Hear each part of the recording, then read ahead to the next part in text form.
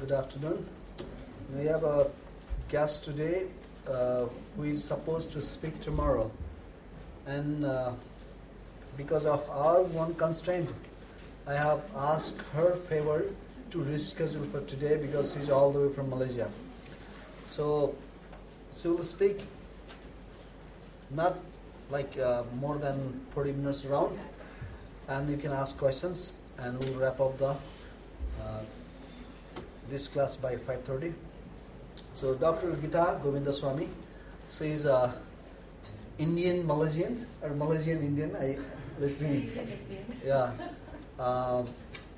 She is working with the University of Malaya in Kuala Lumpur, Department of East Asian Study, Faculty of Social Sciences, and she did her PhD in International Relations from University of Monash, Australia, in 2012.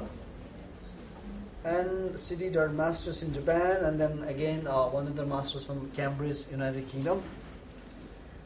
And she also did her undergrad from University of Malaysia. And her areas of interest is international relations, North-South Korea relations especially. She is an expert on North-South Korea relations. Her PhD is about North-South Korea, and Korean foreign policy and East Asian regionalism. So she did a very nice journal, East Asian Review from Malaysia. And fortunately, a while ago, she has published one of my articles also. And we met in the United States in 2012. She was representing Malaysia as a U.S. Sushi fellow. And same university we went. The other while ago, there was a Pakistani professor, Minaz. We were together in the United States in 2012 Sushi Fellowship. And it was great to see her here and speak among you. Thank you, Geeta, and please go ahead. Of Masters in International Relations and Diplomacy, the inter-Korean relations, or the relationship between North Korea and South Korea, is a classic example of peace and conflict studies. Yeah, it's a very classic example because in any textbook that you look at or read, it says that the Cold War is over. The Cold War, the ideological conflict between communism and democracy is over. But that is very untrue. At least in the case of the Korean Peninsula, you have two countries, same nation, divided by political ideology, same language, but divided by different mentality. One is, of course, as I said, it's a communist country that is in the north, driven by one family, one single family, dynastic family, the Kim family. Whereas if you look at South Korea, it's of course a liberal democratic nation. Of course, in between there was a military administration for like 20 odd years. So the difference in political thinking has brought about a difference in thinking about how to reunify both Koreas, North Korea and South Korea. What is very interesting is if you look at the constitution of North Korea as well as South Korea, the national objective of both Koreas is to reunify. Yeah, the national objective is to reunify, but any person who reads news on North Korea and South Korea will never believe it. Why? Because they have a relationship that is very antagonistic, a relationship where civilian North Koreans and South Koreans do not interact. There is no interaction, border crossing between North Korea and South Korea. And in between North Korea and South Korea, you have a demilitarized zone, which I'll talk about afterwards, which is a buffer zone between North Korea and South Korea. So when leaders of both countries, North and South, talk about reunification, it's almost like a joke, almost. Because how do you reunify after almost 70 years of division, right? Because yeah, it's the same nation, they speak the same language, but how? What is the assumptions behind what connects them, what connects North Korea and South Korea. Is it religion? Is it politics? Is it ideology? So these are the things that we will look into. My presentation will start a little bit with history, because as you know, you need to understand how the division occurred. And inter-Korean relations is a subject that is an international subject. It does not only it's not only confined to North Korea and South Korea.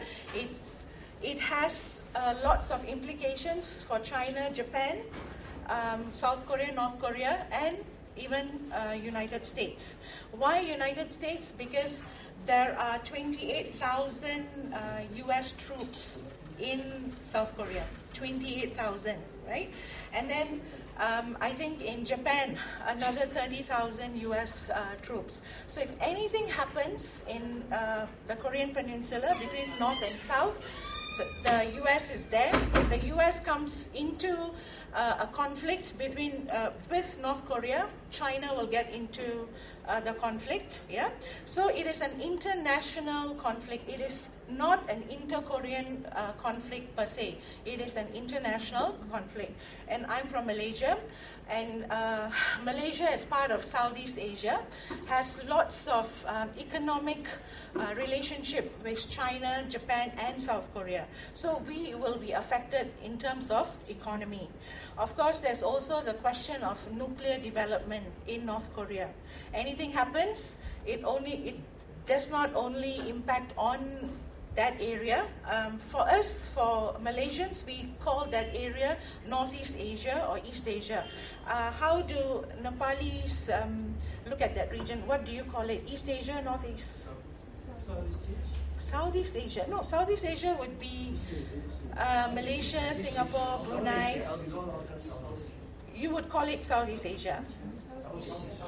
No, you call yourself South Asia, but what do you call countries in Japan?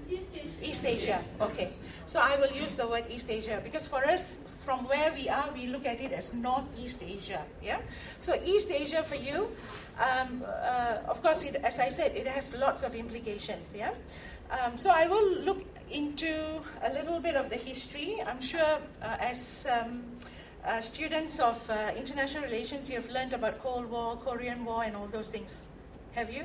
Yeah. Yes. Okay. So you'll understand if I skip lots of my slides and all that. Okay. Casey, how do I go to the next slide? Go ahead. No, it's not going in. Huh? Escape. Okay. Yeah, okay. Malaysians will be more advanced than the Indian. No, not necessarily. I don't have an iPad. Not necessarily. Sorry, I always tease KCG. I find that he's very young at heart. Poor man, he's been teased today the whole day. Okay, so as a single nation, Korea has a history going back to 5 millennia. Okay, however, the first half of the 20th century, we are in the 21st century, the first half of the 20th century was marked by Japanese colonial administration, World War II, the Cold War, and the Korean War. All these wars had impacts on the Korean Peninsula. Yeah. Japan annexed the Korean Peninsula from 1910 till the end of World War II. I'm sure you know this, right? So when Japan surrendered in World War II, it had to give back all the lands that it colonized. Unfortunately, what happened to Korea was that because of the beginning of Cold War between the Soviet Empire and also the US, both countries did not want to give up the Korean Peninsula because it was a very strategic point for them, a country that was in a very strategic location. So what happened was they decided to have a trusteeship. A trusteeship is something like, I will look after this particular land for a couple of years, and after that, the people of that land would be given independence. Yeah. So you might ask, what was the reaction from the Koreans themselves, right? The reactions from the Koreans themselves is that, of course, they were against the trusteeship. They were against, but they did not have any political clout because they were under colonial, administration for 35 years, where the Japanese were actually very cruel to them. That is why, if you look at anything to do with Japan-South Korea relations now, you have this feeling that there is mutual distrust between Korea and Japan, yeah, and that started from that annexation of 35 years. So because of that, we see that the Soviet Union and America looked at the Korean Peninsula as a place where they could fight their war. A Cold War actually is not a physical war. It is an ideological war, right, between communism and democracy. So in Asia, if you look at any textbook on international relations, the Cold War actually started in Asia, in the Korean Peninsula. The Korean Peninsula was the proxy war that was fought between the Soviet Union and the US, but the people that were the victims were the Koreans, and they are still the victims of that Cold War, which has not ended in the Korean Peninsula. So whatever books that you read that says that the Cold War is over, sorry to say, in Asia it has not. Because if you look at examples of Vietnam, right? Vietnam, you had North Vietnam, South Vietnam, but today you have one Vietnam, so it reunified. If you look at Germany, the case of Germany, you had East Germany, West Germany, but today it's reunified. If you look at Korea, the last 60 years, it has not reunified. Yeah. Any questions so far? No? Okay, I hope you understand what I'm trying to say.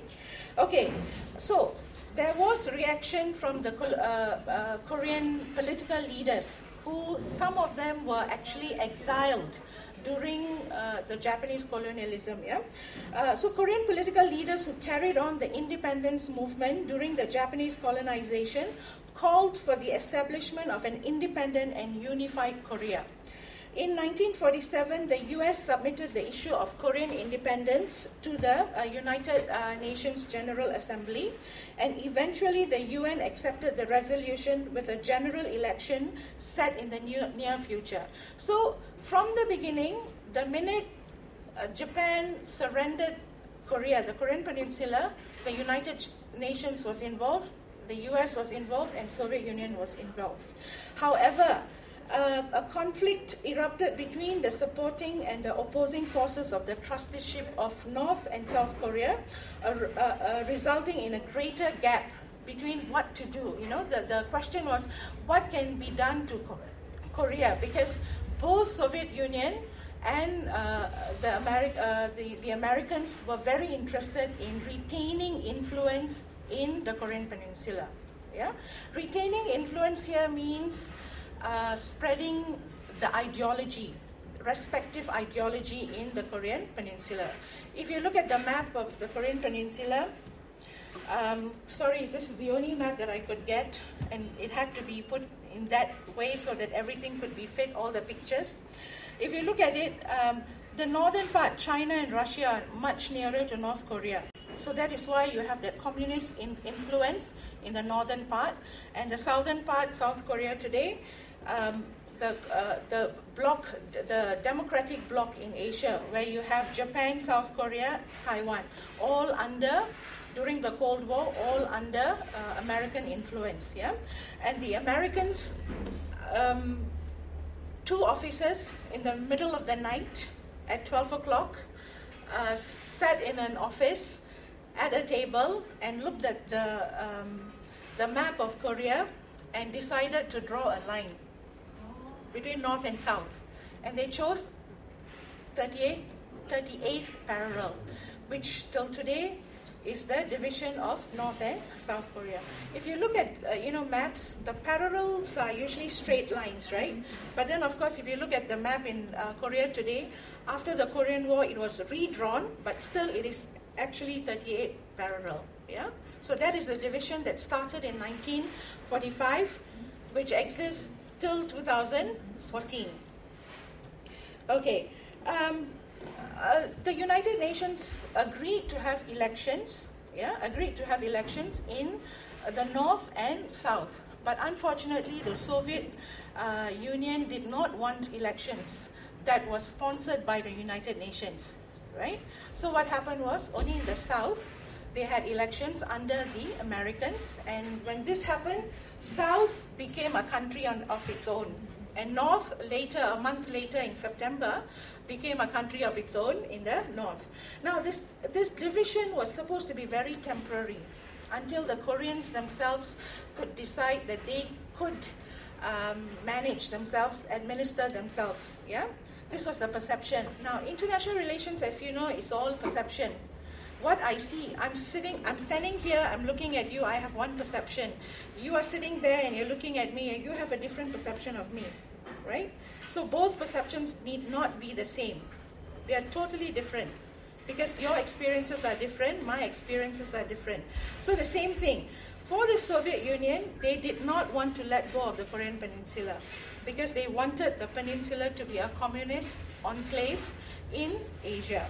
Now, if you look back at the map, China at this point in time, 1948-49, was already a communist country. Yeah, in 1949 it became a communist country. So if the Soviet Union could spread the ideology, the communist ideology, then the peninsula would be fully communized. Yeah, so Soviet Union did not want to give away to South Korea. Unfortunately, the Americans, of course, had their own elections, and Syngman Rhee, who was very pro-American. There were many Korean leaders on the Korean Peninsula, as well as outside Korea, who were fighting for Korean independence. But Syngman Rhee was chosen by the Americans. Of course, America played politics. The Soviets also played politics. As I started earlier, I said that in the North, only one family has been ruling North Korea. And that family is the Kim family. Kim Il-sung, Kim Jong-il, and now is Kim Jong-un. That little teddy bear there, he is Kim Jong-un. Yeah, he looks like a teddy bear if you look at him. Yeah, so he's from the same family, so it's dynastic. And this came about because the Soviet Union chose Kim Il-sung, the grandfather, as the leader of thank you very much, as the leader of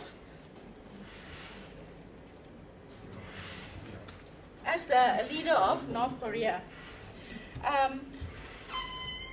Okay, so if you look at the map, between 1945 to 1948, the map shows the Cold War, and between 1948 to 2014, when elections were not held in the North by the United Nations, but were held in the South by the United Nations, you had two different countries opposing ideology, opposing influences. North influenced by China, because China was already a country at that point in time, a communist ally of North Korea. Soviet Union was already an ally. So you had North Korea being developed with assistance and aid, monetary aid, technical aid from China as well as the Soviet Union. Now, the South, of course, America and Japan aided South Korea in its economy, in its development and all that. What is very interesting is, as I said, the demarcation, the 38th parallel is the same till today. Yeah? Only what one would say is, what has changed is the influences have changed, because after the Cold War, again, if the Cold War has really ended, it ended in the early 1990s, 89, 90, 91, right? So when that ended, North Korea, which had lots of backing from the Soviet Empire, lost its backing because there was no longer an empire. So what was left was Russia, the Russian Federation. But as you know, Russian Federation was trying to become a democratic nation, so it had its own problems to deal with. So no longer was there much influence from Russia towards North Korea. Yeah. So China became the main ally, and till today, China is the main ally for North Korea.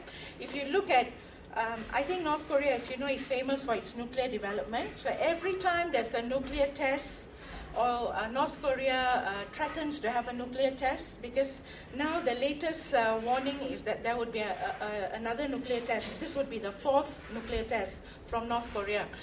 The backing, it always comes from China. Yeah? And China is a member of the Security Council. But unfortunately, though China is a member of the Security Council, China has its own foreign policy dilemma. Because does it support America in sanctioning North Korea? Does it support South Korea in sanctioning North Korea? Or does it look after its own borders? Because China shares the same border with North Korea. If anything happens in North Korea, you'll have North Koreans fleeing into China. China already has, what, 1.3 billion people? Does it need more ethnic Koreans coming into its territory? So these are the foreign policy dilemma. As I said, it's perception. From China, the perception is very different from South Korea looking upwards, and from America looking, the other side of the continent.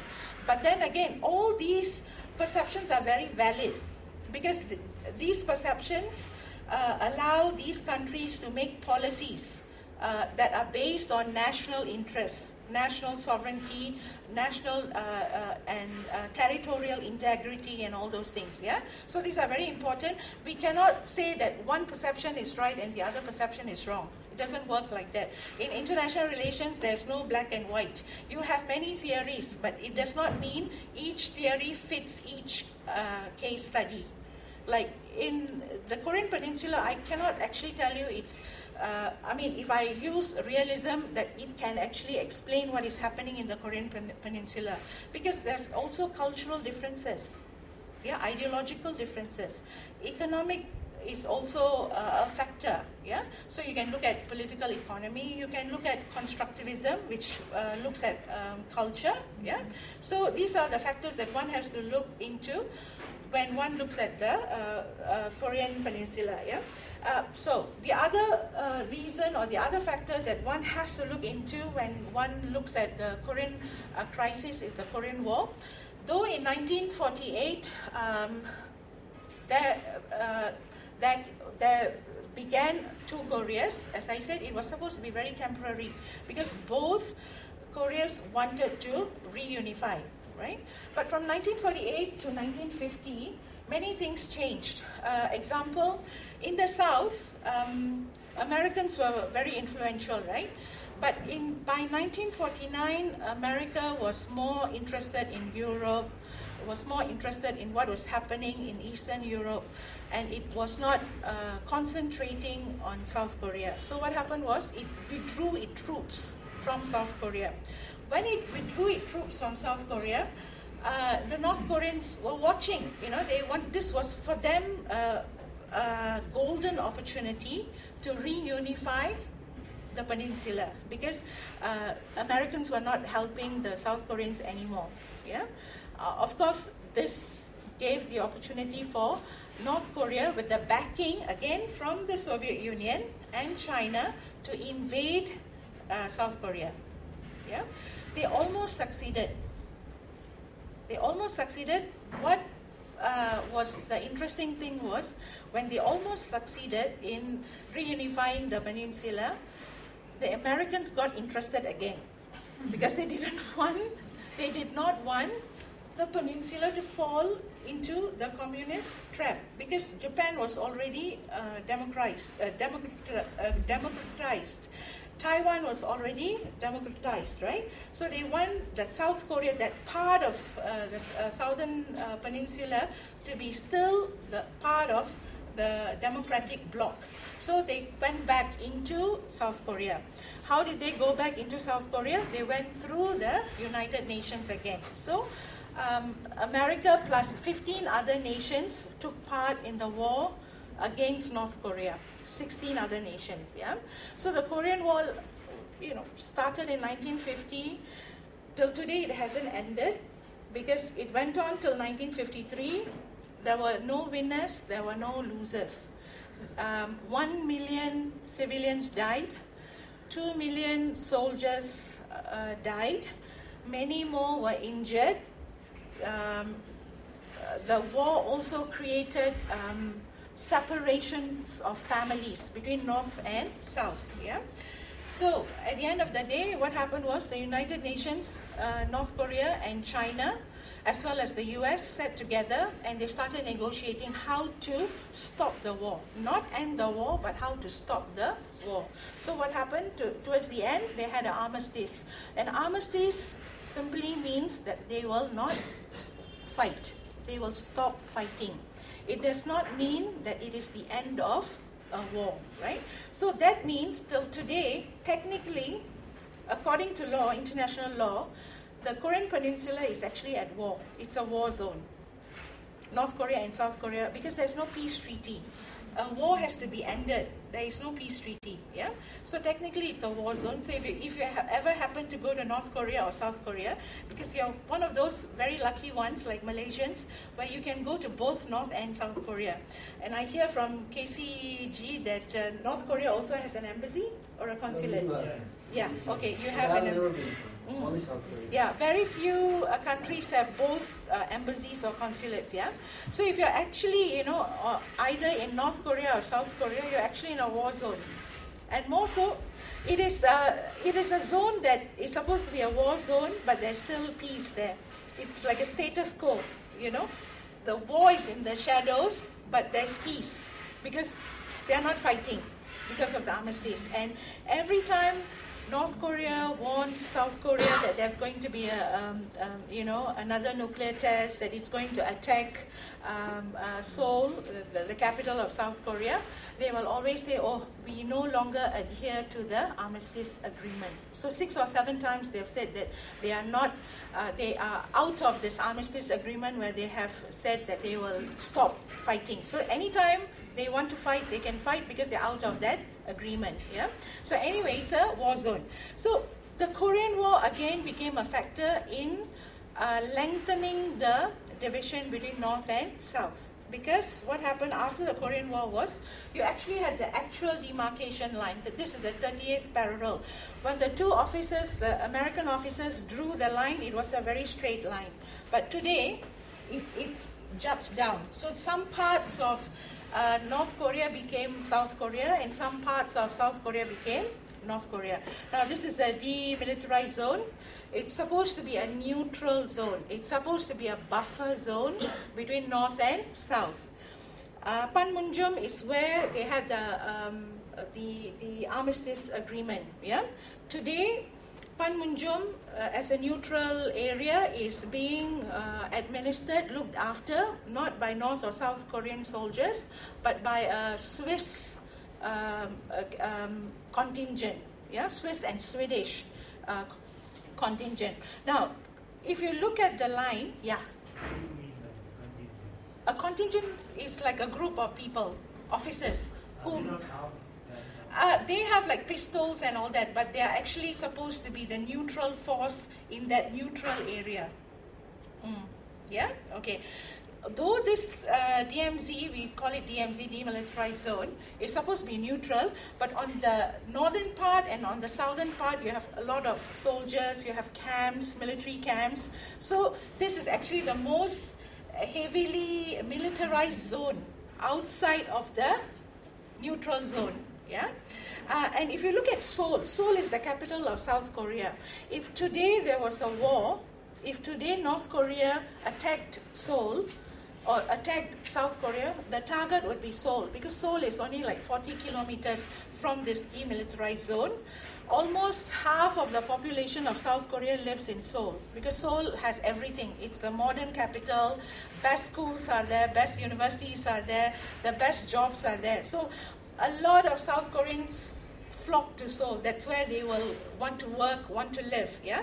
So if I'm a North Korean soldier, if I can capture Seoul, the entire South Korean would fall very quickly. Within days, it will fall. So you might ask why they have not relocated the capital.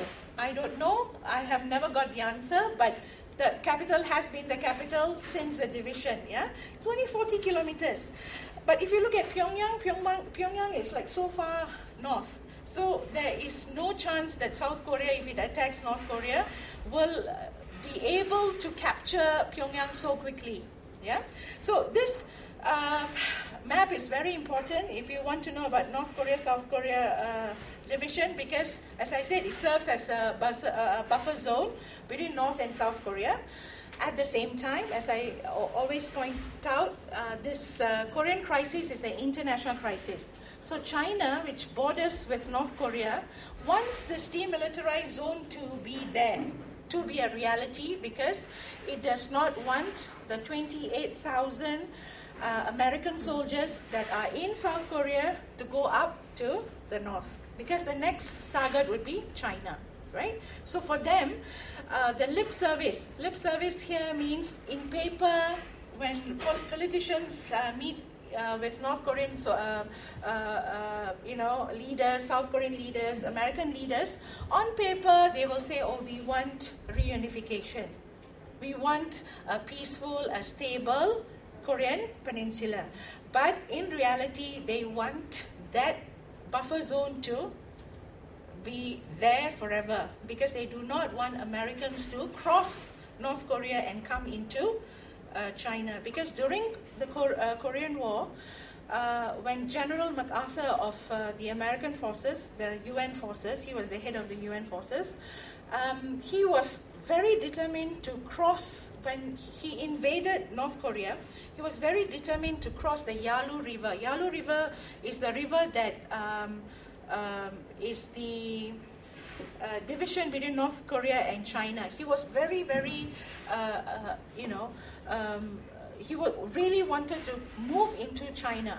But President Truman said, no, the problem here is with North Korea, the fight is not with China. Yeah? So he was actually sacked by President Truman for wanting to bomb China even in 1950, 1951. Yeah? So the Chinese have this perception that if the demilitarized zone disappears and American troops cross over to North Korea, the next target would be China. So in reality, they do not want the reunification of North Korea and South Korea. Okay, so the demilitarized zone is 250 kilometers long, 4 kilometers wide. The most heavily militarized border in the world. As I said, the zone itself is supposed to be neutral, but north and the south, you have lots of camps, military camps. Until very recently, in the southern part of the demilitarized zone, the Americans were the ones who were guarding the border, but now the Koreans are guarding the border, the South Koreans are guarding the border. Yeah? And then the northern limit line. Northern limit line on that side, this is the sea border. Yeah? There's always a lot of skirmishes, little fights between North Korean fishermen and South Korean fishermen, because when you are at sea, how do you know where the line is? You're a fisherman, how do you know where the line is, right? So this actually becomes little fights here and there. And the other thing that happened in 2010 is, after the Korean War, there were many incidents where North Korean agents crept into South Korea. North Korean agents actually attacked the Blue House. Blue House is the presidential house of the South Korean president. Yeah, all these incidents happened, and at the same time, these were all considered very small incidents. But in 2010, a North Korean torpedo actually torpedoed a South Korean ship, which is called, I think, Chonan. Yeah, so that became a huge uproar. It created a huge uproar internationally and also in South Korea, and it happened at the northern limit line. Yeah, it happened at the northern limit line, and a lot of analysts, political analysts, actually thought there would be another second Korean War, meaning maybe North will invade, attack South Korea. It didn't happen, but relations became worse, or they were already worse, but it became worse. If there's another word in English that I can say, more than worse is worse. Yeah, and that created a lot of tension again and again. Now, this is the demilitarized zone. If you go to the demilitarized zone, if you look at the gray building at the back, that's North Korea.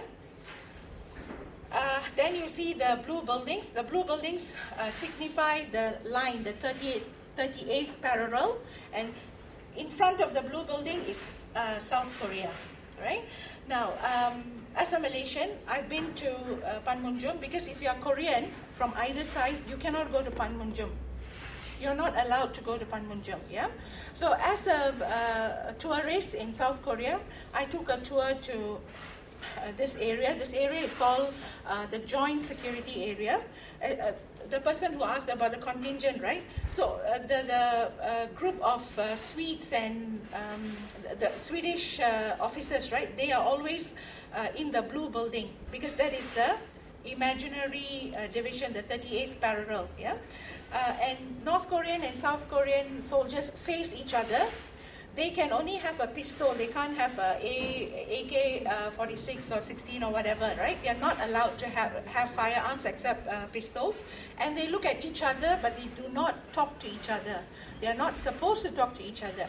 As a tourist, when you go, it's very interesting. As a tourist, when you go, you're allowed to go into the blue building, which is the imaginary line. If I am a tourist from South Korea, I can only stand in the blue building at the South Korean line. I cannot put even one leg in North Korea. Not allowed. Yeah? So the tension, the division is that bad. Both the soldiers, the black uniformed soldiers are South Korean soldiers. And the other side, where they are sharing guns, I think, I'm not sure what they're doing. That's a North Korean soldier, right? And then the grey building behind, when you are on this side, you can see people watching you. You are being, the surveillance is terrible. You can see people watching you. And when you're going to this area, you are, as a tourist, you are told not to show your hand, not to smile at the soldiers, not to do anything that would indicate that we are teasing them or anything. Because there have been incidents where someone from the northern side running into the southern side. Yeah? So that would mean soldiers will start fighting with each other, and the person who runs either side gets killed. Yeah? And more so as a tourist. If you're an American tourist, you're a fantastic target for the North Koreans. As a Malaysian, I'm not, but if you're an American, you're a fantastic target. Yeah. So very interesting. This is, if you ever get a chance, please go, because it doesn't matter whether you're in North Korea or South Korea. You can actually go to that. Everything that I'm telling you mostly is very biased, because the information that I have comes from South Korea, because information from North Korea is very little. And whatever that comes out of North Korea, it's very debatable, it's very questionable, because nothing comes out of North Korea. How do the Japanese, the South Koreans, the Chinese, the Americans learn about North Korea? It's through refugees and intelligence reports, and through tourists that have gone into North Korea, because North Korea is a very isolated country, extremely isolated. To go there, it's so difficult. You know, unless you're a Malaysian, you can actually fly directly from Kuala Lumpur to Pyongyang. We actually have Air Koryo, which is not certified by any aviation bodies. I don't know why the Malaysian government allows that, but Air Koryo actually, comes to Kuala Lumpur, and there's a direct flight to North Korea. In most cases, if people want to go to Pyongyang or North Korea in any of the cities, they have to go to Beijing, and from Beijing, take a flight to Pyongyang. So the information that comes from North Korea is very, very questionable. Yeah. So a lot of the information, as I said, comes from refugees. A lot of North Koreans, they are actually living in poverty. Yeah, because it's a dynastic family. The country is propped up by the military as well as the Kim family. Okay, two factors: the Kim family and the military. The people come way below; they are not that important. Yeah, the Kim family is important, and the Kim family gets support from the military. If there is supposed to be change in North Korea, it will not come from the people. The civil society doesn't exist, because they are so guarded in North Korea. Yeah, so any changes will only come from the military themselves. If, let's say, within the military there's factions and they start fighting with each other, and they go against the Kim family, Yeah, so that is the only way, and we don't know, again, we don't know what is happening, because last December, the leader of North Korea, Kim Jong-un, was only 30 years old. I'm sure some of you are like 30 years old here or younger. He's only 30 years old, and he consolidated his power by assassinating his uncle. His uncle, Chang Song-tek, was the intelligence head for North Korea. Yeah, so he actually assassinated him and assassinated all those associated with Chang Song-tek, including, I'm very sorry to say, the North Korean ambassador to Kuala Lumpur, who was recalled and never came back. So we assume that he's dead, because he never came back. And we don't have another North Korean ambassador. We have an embassy, but we don't have an ambassador. And no news about what happened to the man, poor man. But we know that he was very closely aligned to Chang Song-tek. And Chang Song-tek became a threat to the young leader, because Chang Song-tek wanted reforms, economic reforms, right? But if you have economic reforms, North Korea will prosper, but the Kim regime will collapse. Because how does a regime like the Kim family control everything? By stopping information from coming into the country from outside, right? Everything is controlled by one family and the military. So Chang Song-tek became a threat to the young leader. And I say young leader because he's only been the leader of North Korea for the past 2 years. 2011. December 2011, when his father died, suddenly he's the third son. He's not even the first son. The first son was put aside. Second son lives in exile in either Macau or Singapore. Again, we don't know where, right? So he's the third son in the family. Usually Korean families, or in any Confucian family, the first son inherits everything, from wealth to the title, to everything. So in this case, the father, Kim Jong-il, appointed the third son as the leader, supreme leader of North Korea. So again, as I said, so the information that comes is unreliable, questionable, debatable, and so most of the information comes from refugees. Who are these refugees? These refugees are North Koreans who try to leave their country by, they cannot cross the DMZ. As I said, it's closed to North Koreans and South Koreans, yeah? So what they do is they try to cross the border into China, and if they are not sent back by the Chinese government, you see, the Chinese government is quite, I would say, very cruel, but this is personal opinion, yeah? Very cruel, because they don't allow these refugees who are suffering, who are living in poverty, to live in China, or even let them go to a third country. They send them back into North Korea. So those who actually escape and then come into Southeast Asia, either through Thailand, Burma, you call it Myanmar or Burma? Myanmar, okay, we call it Burma. So Myanmar, Thailand, and then they go into South Korea. So once they actually reach into South Korea, they are taken care by the South Korean government. Yeah, so I think at the moment there are around 30,000 North Korean refugees who made it into South Korea. So they are rehabilitated, given jobs. And you must understand that these people have lived in a system where everything was very controlled, right? So they had to, when they come into South Korea, they have to learn how to live in a very free world. Because South Koreans are, they value freedom, they value individual rights, because it's a capitalist country, right? So all these things are very new, and then so these North Korean refugees have to be rehabilitated. They have to be re-educated into living in normal, what we call as normal society. You and I live in a normal society, yeah, compared to a North Korean who lives in North Korea, yeah. So it's quite interesting. Though what I'm saying comes from South Korea and snippets from Japanese intelligence and American intelligence, we still have to know what is happening in North Korea, right? So they've had 3 leaders, all from the same family: Kim Il-sung, the father of North Korea, then his son Kim Jong-il, and now Kim Jong-un. And 3 leaders have left their legacy through their policies, and one of it, of course, is Juche, Songun, and Pyeongjin. Now, Juche means self-reliance. What this means is, we always say North Korea is a communist country, but actually it's not really a communist country. They have their own philosophy. Yeah, their philosophy is to be self-reliant, not to depend on others. Others here means Westerners. Westerners here actually means the Europeans and the Americans. They do not want America to interfere. Yeah, this was under Kim Il-sung. And this policy is still part of the national policy of North Korea.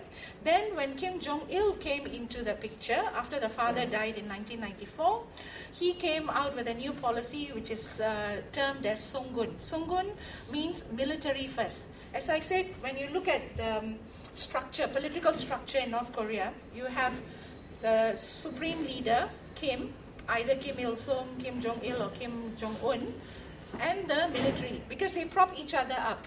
They have to support each other. If they don't support each other, one will collapse. Yeah.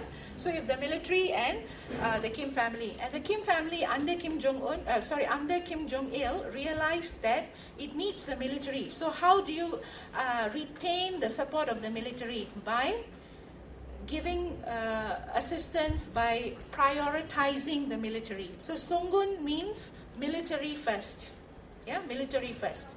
So the military example, in North Korea, everyone, men and women, have to go for military training. It's conscription. Yeah, it's like 4 or 5 years of their lives. They have to go for military training. So essentially everyone is a soldier in North Korea. So if you look at it, they have the largest standing army, besides China, of course, because China, because of the population, but North Korea, it's because every person has to have military training. In South Korea, it's for women, it's voluntary. For men, they have to go, but it's only 26 months. So men, after high school, they have to go for military training, and then they go into university. So when they finish university, they're a bit older than the women who go into university straight away after high school. So when they come out and find jobs, they get higher salaries than the women, because they've already gone through this military training for 26 months and all that, right? So this is the South Korean military training. The North, men and women have to go for military training. So by putting the military first, you are the Kim family ensured that the family will be sustained with the support of the military. Yeah. Now the latest policy under Kim Jong-un is called Pyeongjin. Pyeongjin means military and economic development, because for the last 20-25 years after the Korean War, North Koreans have been living in utter poverty. There's no agriculture to speak of. There have been too many floods, yeah, mismanagement of economy. If you look at China, it is a communist country, but the central command is very capitalist in its nature when it comes to economic development. North Korea is not. North Korea still adheres to central command. Yeah?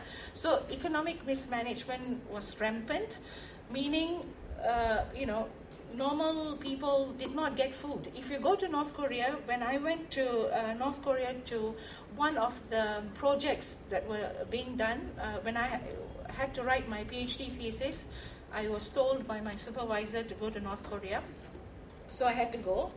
I'll tell you about that experience afterwards. Very interesting also.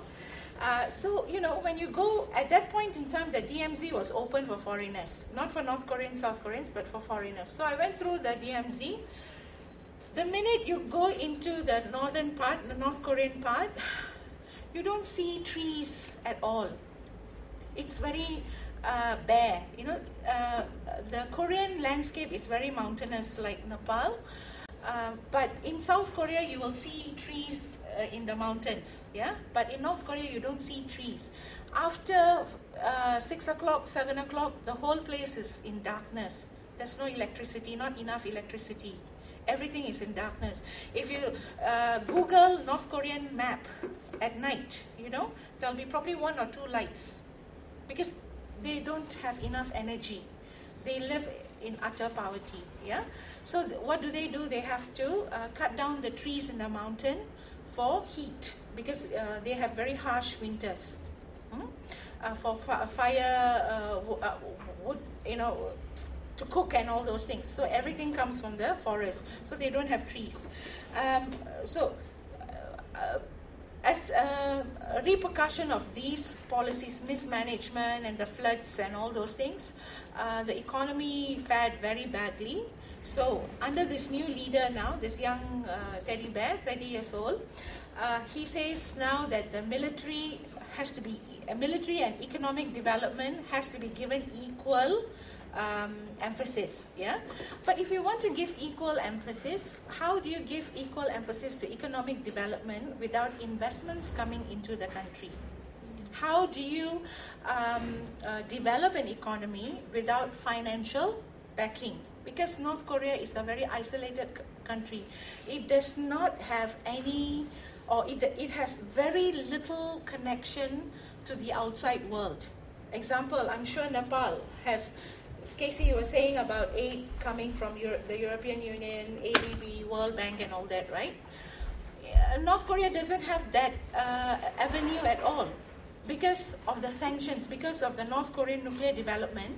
The Americans, the European Union, members of the European Union have imposed sanctions on North Korea, which means North Koreans cannot, the government and the people cannot get a loan from the World Bank. They can't get a loan from the ADB bank, So the sanctions that are imposed on North Korea actually doesn't work that much, because North Korean economy is not integrated into the world economy. If you are integrated into the world economy, then you'll feel hurt, when you can't get loans and all that. But they are not, yeah?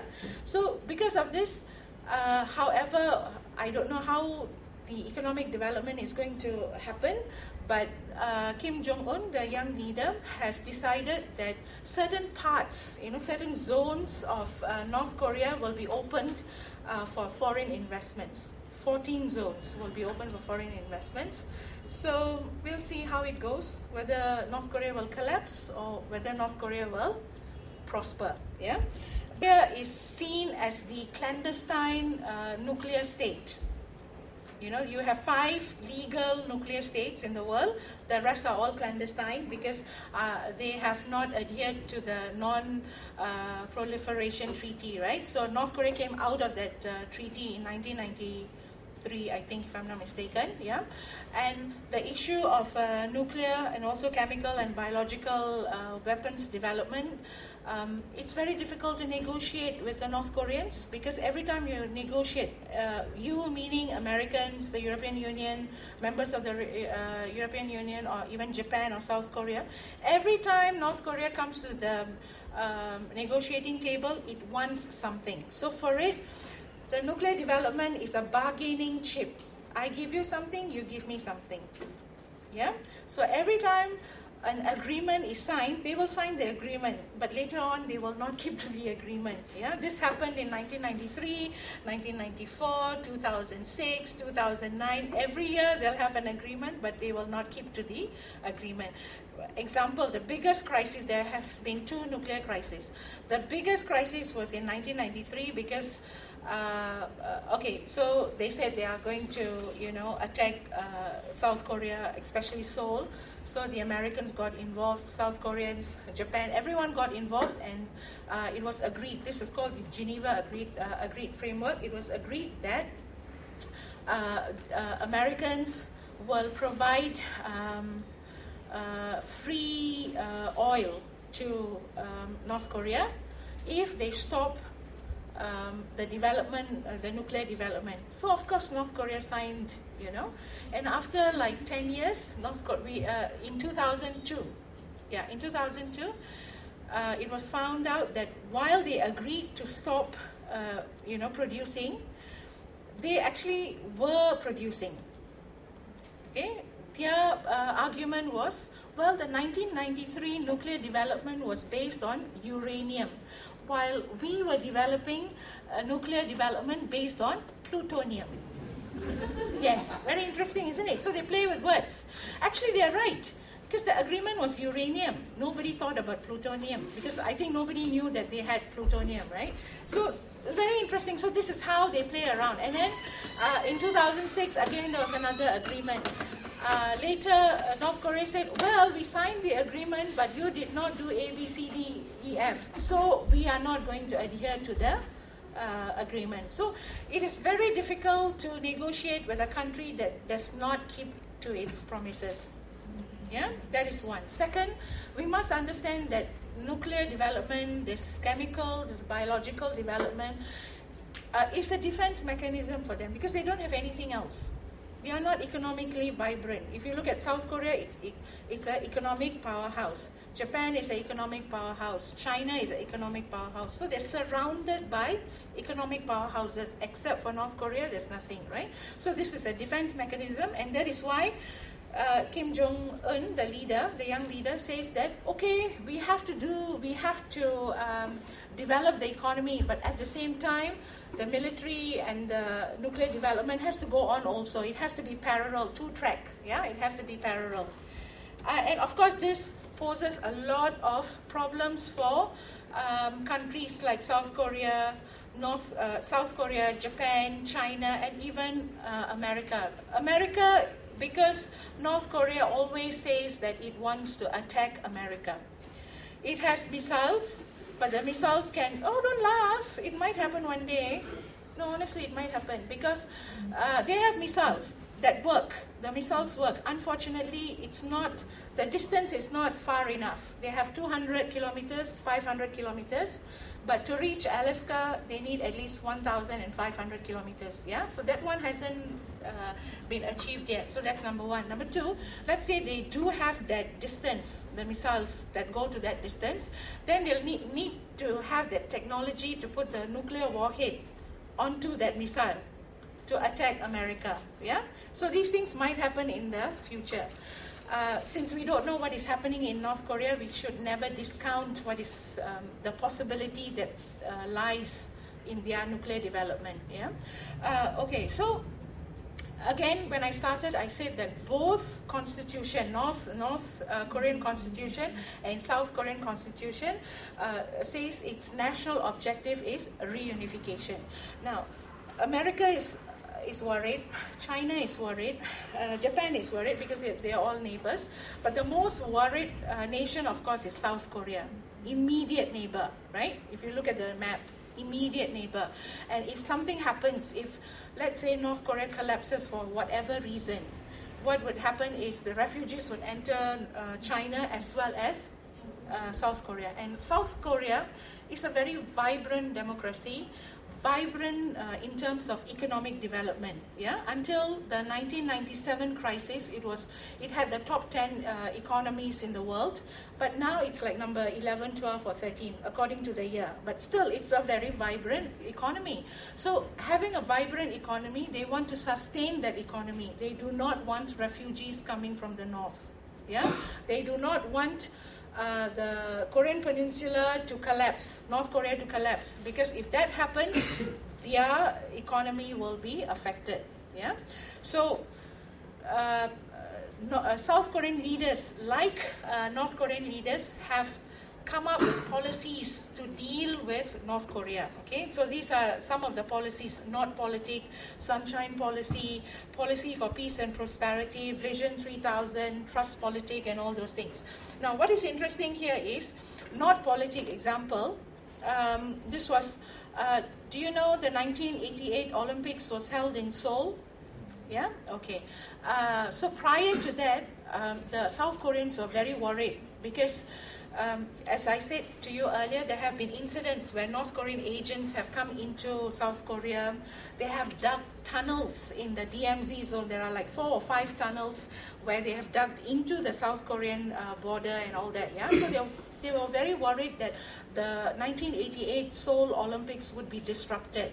So they wanted to make sure that the Olympics would go without any incidents. They started having negotiations, having official relations with the communist bloc, especially China, Russia, Eastern Europe. At that point in time was still within the Cold War period, right? And one of the reasons why they wanted to have, because they couldn't negotiate directly with North Korea, they thought that if they could negotiate with the Eastern Bloc, the Communist Bloc, then the Communist Bloc would try to bring North and South together, yeah? So that was the Nord politic. Though it did not bring about a reconciliation, but it was a success, the Nord politic, because the 1988 Olympics went on without any problems. Yeah, so for them that was quite a success. Then the other policy that was quite successful, I would say, is the Sunshine Policy and the Policy for Peace and Prosperity. If you know anything about South Korean politics, they are divided into two political camps. They have progressive leaders as well as conservative leaders. Now, the conservative leaders are very against North Korea, very anti-North Korea. Progressive leaders are for North Korea, meaning that they want to have better relations with North Korea. Now, the problem is that from 1948, when you had two different countries, in South Korea, they have this law that is called the National Security Law, which prohibits South Koreans of having any relationship with North Korea. Okay, and this came under the conservative leadership. But when, for the first time in 1998, for the first time, the progressive leaders came into power, they wanted to change the mentality, in the sense that they wanted the South Korean population to embrace North Korea. Yeah, so they started the Sunshine Policy for peace and prosperity. So within 1998 to 2008, there was a lot of contact between officials, not normal civilians, but between officials of North Korea, South Korea, and then South Korea actually invested in North Korea in two projects. One was a factory called Kaesong Industrial Complex, and the other one was a tourism project, which is Mount Kumgang. And these projects were in North Korea. Investment came from South Korea, but the workers were all North Koreans. Very interesting. I went to both the projects, and that was my experience of going into the DMZ, where I went with a group of investors, potential investors, but I was a PhD student at that point in time. Somehow or other, I got a seat on the bus, and I went with these potential investors. And very interesting, because the moment you pass by the DMZ and you go into the North Korean immigration, they don't let you do anything. You cannot even walk out like 5 centimeters out of what is prescribed. Yeah, I was very tired. I get tired easily. So after getting my passport checked and all that, I did not go straight into the bus. I wanted to walk around. I was scolded by the North Korean soldier. He said, "No, go in. You're not supposed to walk." And then before we go into the DMZ, we are told not to take pictures of the DMZ, because can you imagine, DMZ has been a buffer zone for 50 years at that point in time. So it's actually a nature reserve. And there are so many relics, like abandoned trains, so on and so forth, in that zone. And people got very excited, of course, and they wanted to take pictures. We were not allowed. And of course, with my luck, the person next to me actually took a picture. Can you imagine? With my luck, the person next to me actually took a picture. The minute we entered North Korea, there were 7 buses that went into North Korea that day. All 7 buses were stopped because they wanted to know who took the picture. Because when you take the picture, you have the flash, it's flash photography, right? They found out that somebody took, and they checked all the cameras. The minute, and I didn't know that this guy next to me took the picture because I was sleeping, you see. And then when they found out it was his camera, they stopped all 7 buses. They refused to let us leave North Korea until the officials, had to negotiate with the North Korean soldiers, and then, they let us go. So this is how, even though, you had 2 projects and all that, investors, if they want to invest in North Korea, it's going to be very tough because everything will be controlled. No free flow of movement, no free flow of information, no free flow of anything. Yeah, everything is controlled. Yeah, so that's why Kim Jong-un has 14 new investment zones, but I don't know who is going to invest. Because investment means you need to give a lot of incentives, right? For any company that wants to invest in your zone, right? In this case, they want the development, they want the investments, but they want to control the investments and the movement of the investors. Yeah, so we don't know how that's going to happen. Anyway, so Sunshine Policy for peace and prosperity was quite a success because there was interaction between the officials. But when this new leader by the name of Lee Myung-bak came into the picture in South Korea, he was very upset in the sense that, as I said about the Chonan warship that was torpedoed by the North Koreans, right? That was in 2010. The minute that happened, the atmosphere changed between North and South. Yeah, and Lee Myung-bak stopped all interactions with North Korea. Before that, South Korea was sending aid to North Korea. Of course, there's no diplomatic relations, but South Korea was sending aid. Lee Myung-bak stopped everything. So a lot of analysts actually observed that the tension was as bad as just after Korean War, So they thought maybe things will get worse because Lee Myung-bak actually wanted to go to the United Nations. And he had 2 choices: one, to go to the United Nations, or to attack North Korea, because North Korea had already attacked South Korean warship, Chonan. But somehow or other, with the negotiations by the European Union and the Americans and the Russians, things became much calmer. But the deed was done in the sense that the relationship was broken forever. Yeah. So now, as you know, I'm very proud to say that a woman is a president in South Korea. I'm proud to say this because South Korea is a very patriarchal society. Everything is controlled by men. Okay. So it's good to know that they have actually chosen a woman to be the president, and she has come up with her own brand of politics, which is called trust politic, and the spelling is not wrong. This is how she spells her policy. Trust politic. Now, trust politic is again something very similar to the other policies where it says, South Korea will give everything, will give aid, will give development opportunities, will invest in North Korea, and all North Korea has to do is to denuclearize. Yeah, that's the condition that every South Korean leader puts to North Korea. Now, the problem here is, again, for North Korea, the nuclear development is essential. It's a defense mechanism, right? So the moment a South Korean leader says stop denuclearizing, it's not going to help. Yeah, and that is not the first issue to look at. The second issue is there needs to be trust. The name of the policy is trust politic, but there's no trust between North Korea and South Korea. How do you build trust? Someone has to give and take. South Korea will not give until or unless North Korea stops denuclearizing. Yeah, so it's like a chicken and egg story. Which comes first, the chicken or the egg?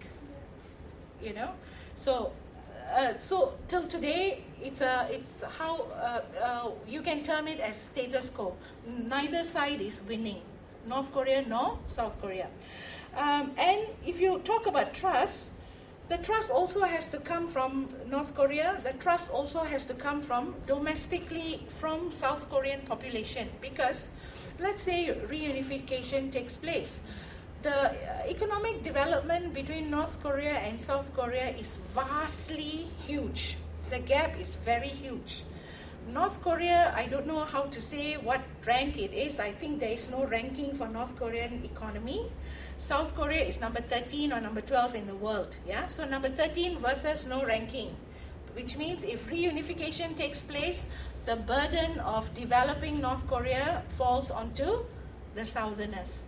So if South Korea has to develop North Korea, who pays for it? The taxpayers, right? Who are the taxpayers? The younger generation. Who are the younger generation? Those who like you, those who have come out of the university looking for a job, looking for a husband or a wife, a good husband, wife, looking for a good life, right? So would they want to be burdened by paying higher taxes so that they can develop North Korea?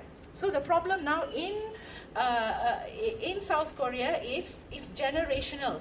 If your parents, let's say your grandparents, because Korean War happened in 1950, right? So if your grandparents are still alive, they want reunification. Your parents who are in their 50s, 60s might say, yeah, okay, North Koreans are our, relatives, distant cousins. Yes, okay, I think we should reunify. But if it's you, you will say, why should I even want to reunify when I have to pay for the reunification? So the youth of South Korea, they are not interested in reunification. Because for them, getting a job is more important, a good job. And the cost of living in South Korea is very high. Getting a good job is very difficult because everything is competition. Yeah, because it's a very small country with a large population. Yeah, so everything is competition. Life in South Korea is fast-paced, very, very fast-paced. You go into the train, 10 people will push you. You come out of the train, 20 people will push you. You want to go into a restaurant, the line is very long. You want to get a good job, you need to have contacts. So these are the things that are important to the younger generation. So the generational gap on reunification is huge. Yeah, but Park Geun-hye, the president of South Korea, still talks about reunification without actually understanding that the younger generation will have to bear the burden of reunification. Yeah, so now it's no longer North Korea, South Korea the problem. It's North Korea is a problem, South Korean population is a problem, China is a problem. So the problem is getting bigger. That is one. Second is the mentality. You are divided more than 50 odd years, 60 years, 7 decades, nearly 7 decades. How are you going to reunify? How, in what sense? If it's one country, is it two systems? One country, one political system, or one country, two political system? What about the economy? What sort of economy, right? So all these things have to be discussed. Okay, that's one problem. The other problem is, as I said to you earlier, it's a war zone. You need to have a peace treaty to end the war. The peace treaty has not been signed because North Korea will not sign a peace treaty until and unless America establishes a diplomatic relationship with North Korea. And America will not establish diplomatic relations until North Korea stops its nuclear development. Again, chicken and egg. Who gives in? South Korea doesn't want to give in, America doesn't want to give in, right? So again, the conclusion to the seminar or the lecture is there's no conclusion. It is a stalemate. Yeah, everywhere you look, there are problems that have to be taken into consideration. It is not just a North Korean, South Korean problem, it is an international problem. Because the implications of something going bad, something going wrong in the Korean Peninsula is very great. Because very small example, North Korea has a nuclear program, but it's not party to the Non-Proliferation Treaty. The Non-Proliferation Treaty is very important because it allows inspectors from the IAEA to come in and check the safety precautions of your nuclear development, right? So when you don't let those officers come in and check, you don't know what sort of safety precautions North Koreans have. So if someone accidentally presses the wrong button, that's it, there goes the Korean Peninsula. Maybe my country also, because it's quite near to, Northeast Asia. right? So it's a very complicated issue. You have policies both sides, but the policies are not working because lack of trust, lack of willpower, yeah? And in the north, if something has to change, it has to change from the military or the Kim family itself. It will never come from the civil society. It will never come from the population because there is no civil society to speak of.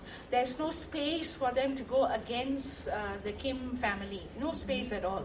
They are targeted, they are watched 24/7 by the government. So there's no civil society. Yeah. So with that pessimistic note, I shall stop here, and if you have any questions, please do ask. Other countries or international institution is giving carrot to North Korea, and so that UN recently is doing the research on the humanitarian ground, right? And that stick policy, can we say that stick policy, and that stick policy could do something in case of North Korea? It might change something. In a lot of cases, example, South Korea doesn't have diplomatic relations with North Korea. So it imposes sanctions on North Korea, but at the same time, it actually sends humanitarian aid to North Korea. Because South Korea, like many countries, looks at North Korea in two different ways. One is the government, the regime, and the other one is the people. So because of the regime, the people should not suffer. So you have your carrot and stick at the same time. You know, the aid is given, and at the same time sanctions are imposed. But the problem with North Korea, as I say, is it's not integrated into the world economy. So whatever sanctions that you impose on North Korea, it doesn't matter, it would not get affected. You know, if like, let's say Nepal is sanctioned by America, let's say, right? And Nepal is integrated into the world economy. If sanctions do happen, then Nepal will be hurt by that sanction. In the case of North Korea, it's not going to be hurt. Everything is cash-based, everything is money laundering, you know, that sort of a very basic economic system. Through the process of the Constitutional Assembly, it is called the most democratic process for making the Constitution. How do you view the situation of Nepal? Do Nepal will divert itself, will break itself into North Nepal and South Nepal in the future? Boring youth is, how do you analyze this situation? I think if I want to compare with North Korea, right? In Nepal, I see civil society is very strong. Right? So civil society has the objective of playing a role, and it depends. If you still adhere to democratic principles, then at the end of the day, the will of the people speaks, right? Whereas in North Korea, the will of the people does not exist at all. So at the end of the day, no one can actually predict what is going to happen in Nepal, because you must have somehow or other the constitution in whatever form or rather will be, will be established. But that is just a document. What happens in elections and after elections and the implementation of policies, that is where it is very important to see how strong Nepal is. And I understand that Nepal is a very young democracy, very, very young, yeah? So it would take a lot of, a lot of effort from all parties, including the civilians, the civil society. The role of the civil society in this country, I think, would determine that. And this is kind of like a beginning of collaboration with so many universities and academics around the world, because we are studying international relations, and most of my friends, they are from the international relations, and then they are doing very good in their areas of study in their countries and their universities. So I hope our students will be more active to inquiring something from the academics who are here all the way. And it is great coincidence because our department cannot afford inviting people from abroad, paying the travel expenses, all those things. It is great coincidence that people from Malaysia and Pakistan and some other parts of the world, they quite often like appears here in their own business, or it means that academic like other engagement. So we are just taking that opportunity for our benefit in the class. So that I'm really thankful to Geeta's, and then we hope you can we'll keep her CV on our webpage, and then you can keep in touch with her as well. because she is like working with so many foundations around the world, and then study in Australia, UK, and Japan, and even in US also. So we can in future we can get in touch with her and to get recommended for any further study around the world. So this is the don't underestimate when people come here, because this is a really kind of great opportunity to expose you yourself with people like Geeta. So thank you, Geeta, for your presence.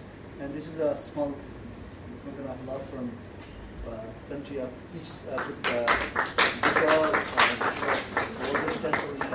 Okay. and thank you for Thank you so your much. contribution. Thank you so much. I just hope that I've inspired some of you to work on Korea. Because actually I'm also a pioneer in my country. Very few people work on Korea in Malaysia. So I got interested, so I hope that you would also get interested, because it's an area that is very understudied by Asians. It's now mostly Westerners who study on Korean conflict. And if you want to work on international relations, political science, issues of concern, this is one area that you can consider. And thank you very much for listening to my ramblings. Well, she, as I told you before, that she did a journal, East Asian Review from Malaysia. So we can work together. If some of you write a very good article, and then we can collaborate and then publish there in our journals. It's quite established journal. And I myself is writing for a while for our journal. So you should link up for academic write-up from now on. I would really appreciate, I'm the editor of the journal, I would welcome any articles on Nepal's relations with East Asia, because we don't have anyone who works on Nepal in Malaysia, so that would be fantastic, China or Japan. We'll circulate this about that. Okay, what's happening to Myanmar? American investments are leaving after the military stops getting finished.